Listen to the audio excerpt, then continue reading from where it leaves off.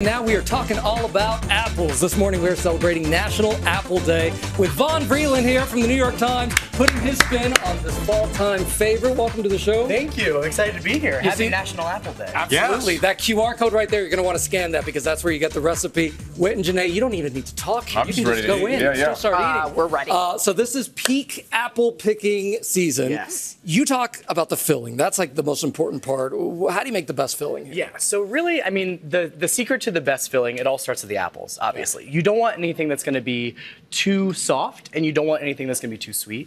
So you really want to stay in the kind of like Granny Smith, Pink Lady, that's a secret. John Gold, Brayburn. Those are going to hold up the best. Name dropper.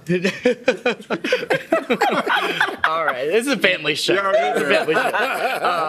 So those are going to hold up the best to cooking. And another secret that I have is pre-cooking the filling is actually going to ensure that you have not a liquidy filling because nobody wants a runny pie. Right. You know, and then also, you know, sometimes when you cut open an apple pie and you've got that gap between the top crust and the filling, this ensures that you don't have that gap because you release all the steam from the apples. And it's not just for the pie itself, right? Because you actually say that you can do more with this filling than just a pie. Absolutely. Everything that is on this table, I actually made with the same filling. So, you know, you could put puff pastry on top of it, put it in the oven, it's tarte tatin. You can make an apple pie bar really easily. So good, by the way. These are like unbelievable. Thank you. This is What do you guys think?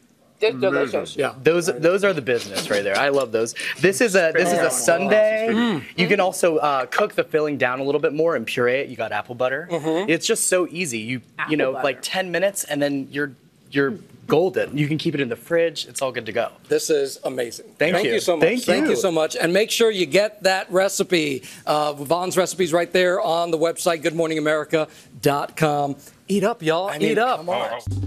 Well, hey there, GMA fans. Robin Roberts here. Thanks for checking out our YouTube channel. Lots of great stuff here. So go on, click the subscribe button right over here to get more of awesome videos and content from GMA every day, anytime. We thank you for watching, and we'll see you in the morning on GMA.